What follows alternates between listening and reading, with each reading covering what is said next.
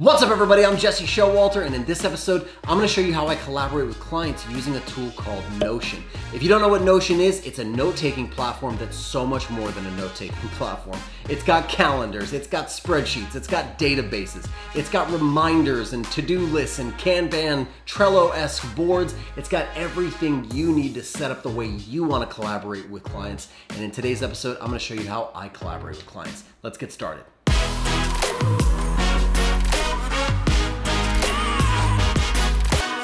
All right, here we are on the dashboard of my Notion setup. This is my all-in-one stop shop kind of place to look at everything in my life. But if I head over to my freelance projects area, you'll see that I have a list of active and my most recently archived projects. I also have a button up here that says new freelance project. So anytime I want to create a new freelance project, all I have to do is click right here. Let's see what's inside of this. If I scroll over to the right, I can see I have a little configure template, and this button creates a brand new template that's really, really complex. So it's called, the button's name is New Freelance Project, and the template is called Project Workspace. Let's click into that template and see what it looks like.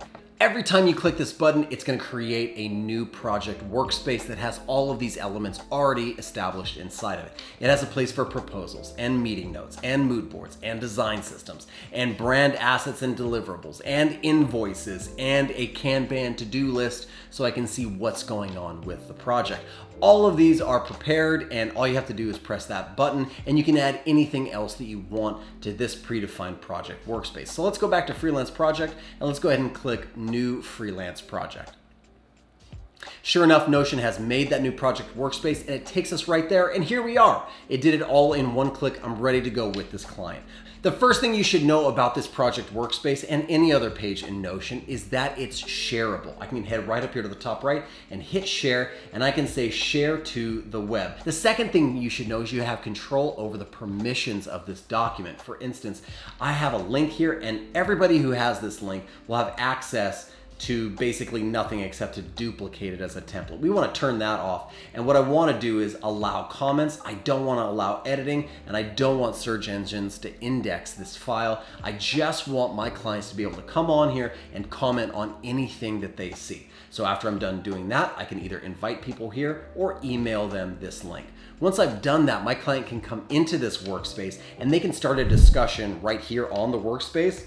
This looks great. And they can send that. They can @mention me or anybody else who is part of this workspace just by hitting the @ symbol, so that's pretty cool. We can resolve comments here or anywhere else just by clicking the little resolve button, and they can do that on any one of these aspects. Let's talk about each one of these components inside of this project workspace and how I might use that with a client.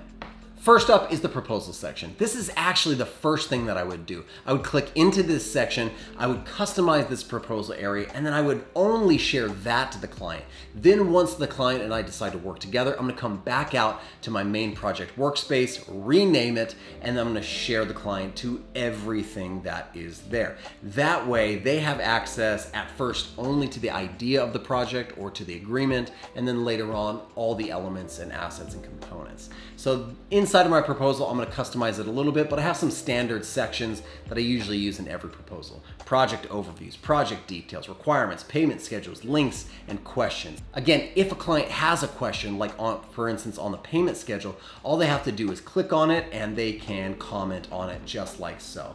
They can @mention me and I can resolve that comment as we go. It's a pretty nice workflow.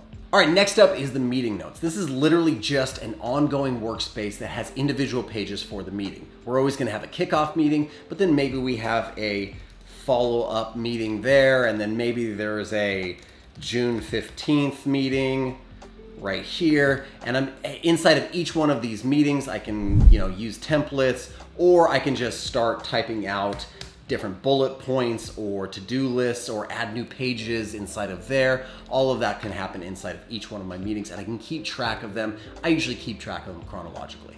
Next up, I'd usually move into some sort of discovery phase with the client, and that's what the mood board section is for. I click into the mood board section and it has a gallery view of different cards that I can just continue stacking up that are all inspirations for the project. So for instance, if I had a new something that I found, I'd click new. I would drag maybe an image in there or a series of images in there. I could write something here and then maybe even a little note for it down here, and then that shows up and I can rearrange these, I can tag them in all sorts of different ways. It's just a really good way for clients to access not only visuals, but written reasons and inspirations that I might find for the project.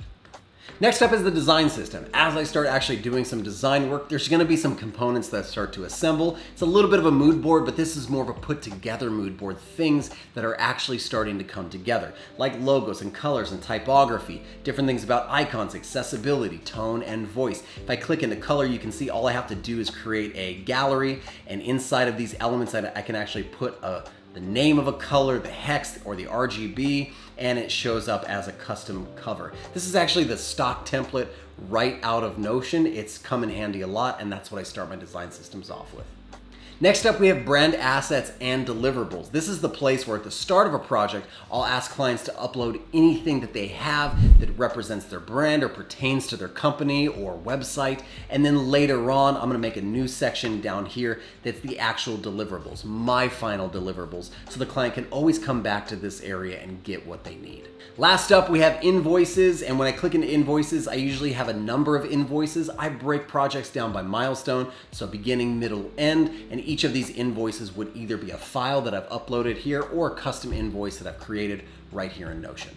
Lastly, down at the very bottom, we have our Kanban to-do list. As I'm kind of creating things that I need to do, I'm gonna go ahead and add those to my to-do list. So here in the get started, let's say I need to mood board, and then maybe after that I need to wireframe, and then after that I have to do something. So I move it over from not started to in progress and to completed and all the way into archive, so I can keep track of the project. The client is also seeing this, and they're seeing what steps are happening in the process as we go.